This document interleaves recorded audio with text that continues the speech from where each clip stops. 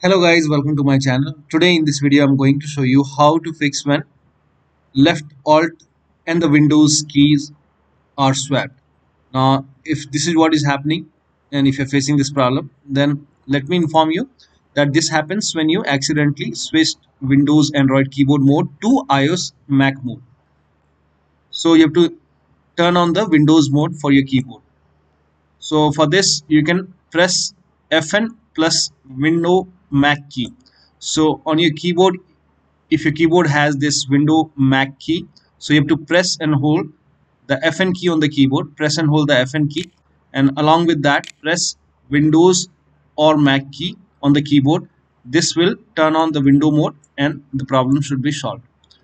If that does not work, press Fn plus space bar. So you have to press the function key. Along with that, you have to press the space key for 3 seconds and that should fix the problem. Next step is to, still you're facing the problem, in that case you can press Fn plus A key on the keyboard and the problem should be solved.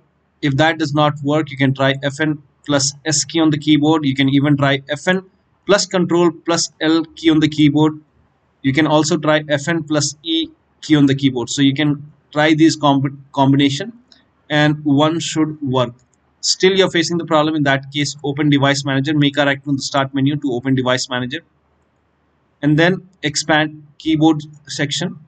So expand keyboard. Now over here, if you see your keyboard, make a right click on the keyboard, then click on uninstall device and then click on uninstall. After this, restart your computer. Simply restart your computer once. And after the system restart, during the system restart, it will install the default keyboard drivers. And after the system restart, you can check the keyboard. So one of the steps should help you to fix this problem. So that'll be all. Thank you so much for your time and please like this video and subscribe to my channel.